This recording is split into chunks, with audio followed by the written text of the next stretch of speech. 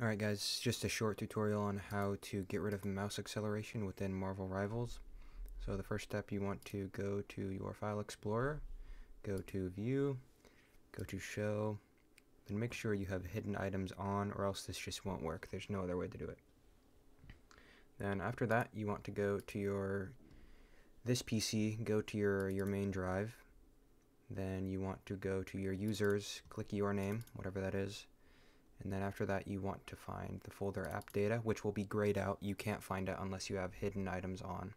And then you want to find a local, go to Marvel, there we go, saved, go to config.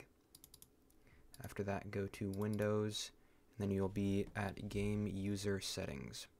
Then you want to click into this, and in the description of this video, I will have a short prompt where you can copy and paste this in, and then all you have to do, copy and paste that in, then click out, go to right click on game user settings, go to properties, and then have read only applies only to files and folder on.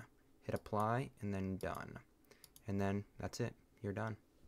And then if you have any questions that I can maybe answer, you had some problems, you can find me on Twitter at @isaval. It'll be in the description, or you can comment in the bottom of this video.